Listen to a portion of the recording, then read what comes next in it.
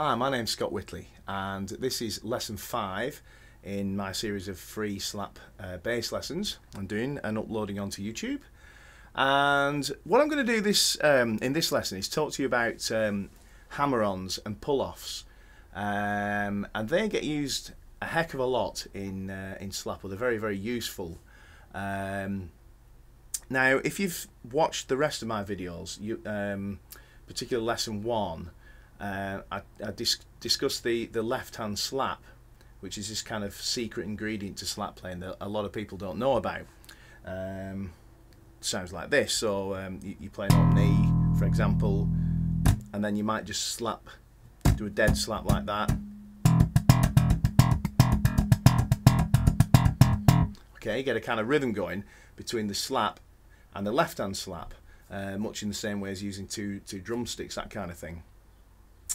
Now, sometimes you can get a similar effect, but rather than use just a dead slap, you could do a hammer-on. So, like so on, you could slap the 5th fret. We're in the key of E here, so 5th fret on the A string, hammer it onto the E itself, the 7th fret. Okay. So let me just play around a little bit with hammer-ons. I'll just give you an example of how much you can get around with them and what they sound like in the context of slap playing. Okay, so I'm going to really overuse them for a minute here. Here we go. Hammer-on madness. Let me just get a decent tempo. Yeah.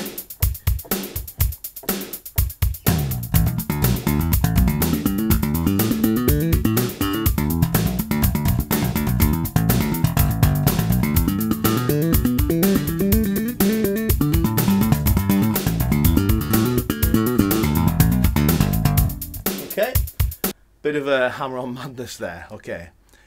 But you get the idea. I mean, they sound pretty cool, and they give a nice kind of flowing motion in terms of the notes you play, as well as giving you a similar rhythmic effect to the left-hand slap, okay.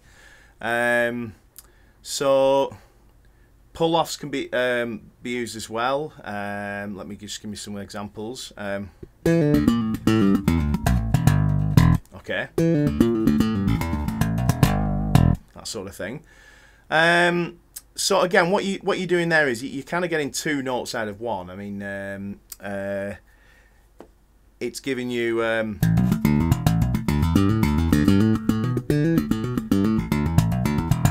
it's building on this idea that it's not all about the thumb being very fast. All the thumb's doing there is going.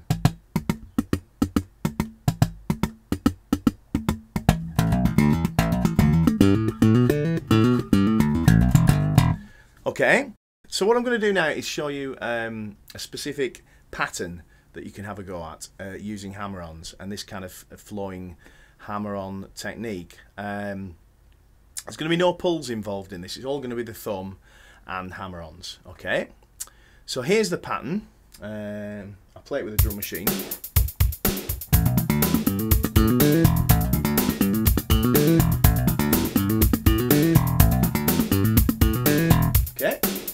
So let's break that down. Okay, the first part of it is a hammer-on from the, you're going to first finger on the 5th fret on the E string, okay, and then you're going to slap that and hammer on to the 7th fret on the E string, okay, like that.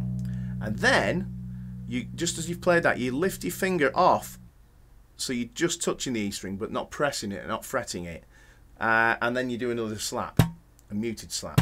So this is the thing put together. So just as I've done that hammer on, I just lift my fingers so they're not pressing on, they're just resting lightly on the string to mute it, like that. Okay. Okay. Then after the dead slap, we do another hammer on, the same frets, but this time on the A string from the 5th fret to the 7th fret. Okay. Now you can use your little finger to do the hammer on, or you can use your 3rd finger. I find it a little bit easier to use my little finger, but whichever works best for you. Okay, so here's that first bit put together. So slap, hammer on to the 7th fret, dead slap, 5th to the 7th, hammer on the A string. Here we go. I'll repeat it round in a loop a few times. Here we go. 3, 4.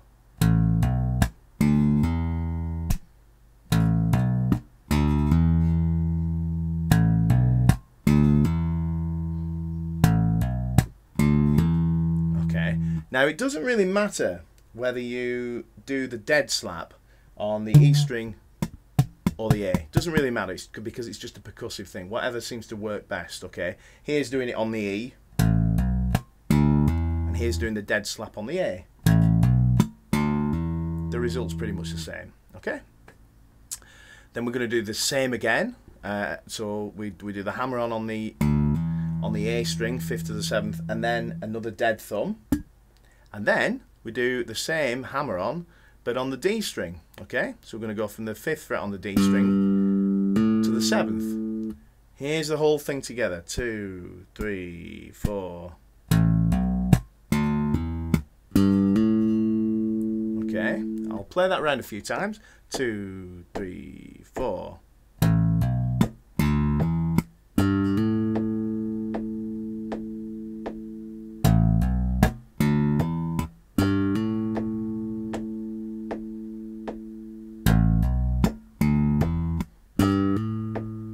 Okay, this is what it sounds like at a faster speed. Okay, so we'll just put the final piece of the jigsaw in here, and so what that is, let's just recap what we've got so far. And after that hammer on the D string, another dead slap. Okay. And then a final move, you're going to move up first finger to the 7th fret on the D string, hammering onto the 9th, and then the same frets but on the G string from the 7th to the 9th. Okay, let me just check I've got this right before we...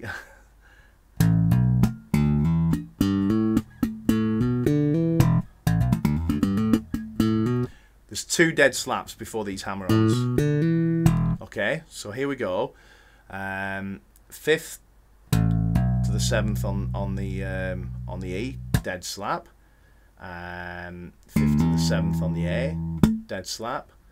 5th to the 7th on the D, 2 dead slaps, and then hammer on from the 7th to the 9th on the D string, 7th to the 9th on the G string, and finish off with an open E.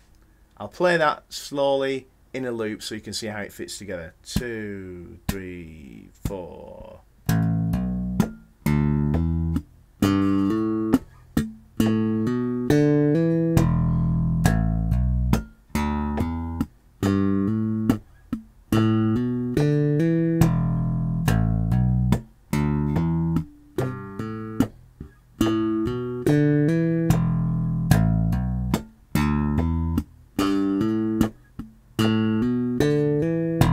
Okay, let's get a rhythm in there.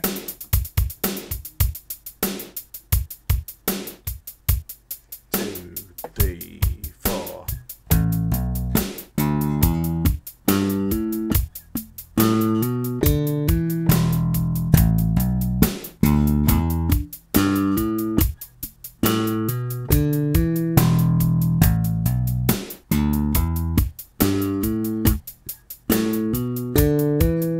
Okay, a little bit faster. And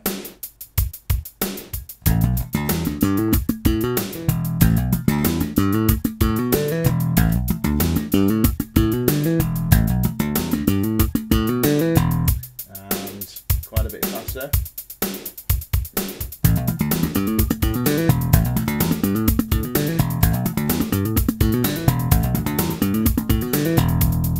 There we go. Okay, a little bit tricky. You might have to keep rewinding the video and just watching it over and over, but once you get it down, you'll find that you start coming up with variations of your own quite quickly, and it's a very, very useful way to get around when using the slap technique. Hope you enjoyed that. Got any questions, just post them on the comments underneath, and I'll get back to you. Thanks very much indeed. Cheers. For more information on this or any other bass related topic, or if you'd like to inquire about Skype lessons, please visit scott-whitley.com or email scott@scott-whitley.com.